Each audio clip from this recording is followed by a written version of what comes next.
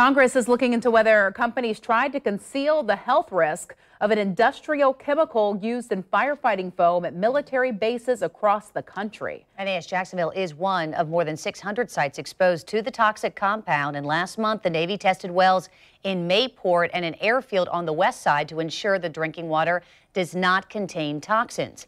News4Jax reporter Ashley Harding is joining us now live from NAS Jacksonville. Ashley, we expect to learn the results of those tests pretty soon, right?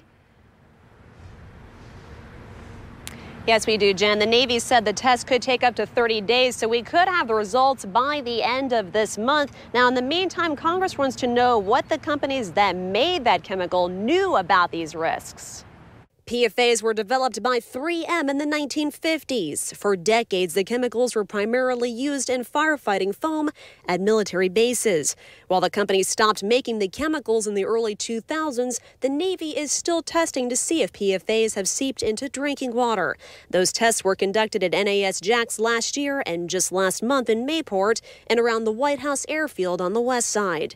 Yesterday, members of Congress grilled representatives from 3M and other chemical companies, saying they had known for decades that the chemicals were dangerous, but took steps to conceal that information. Now, the companies fired back, testifying that there is no cause and effect between these chemicals and health problems. All of this despite research showing a link. What are 3M's plans for compensating service members and veterans that were exposed to these chemicals that your company had determined as harmful to human health? The studies we have do not indicate at the levels of exposure in the environment in the past or today that adverse human health effects exist. We are, however, continuing our studies, and we will work proactively with scientific bodies.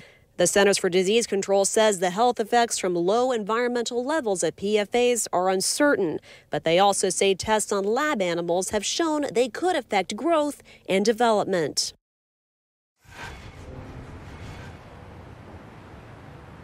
And NAS Jacksonville did test positive for the chemical, but the Navy says the drinking water is safe. Now, we will let you know when the test results come back for Mayport and White House. Reporting live this morning, Ashley Harding, Channel 4, the local station.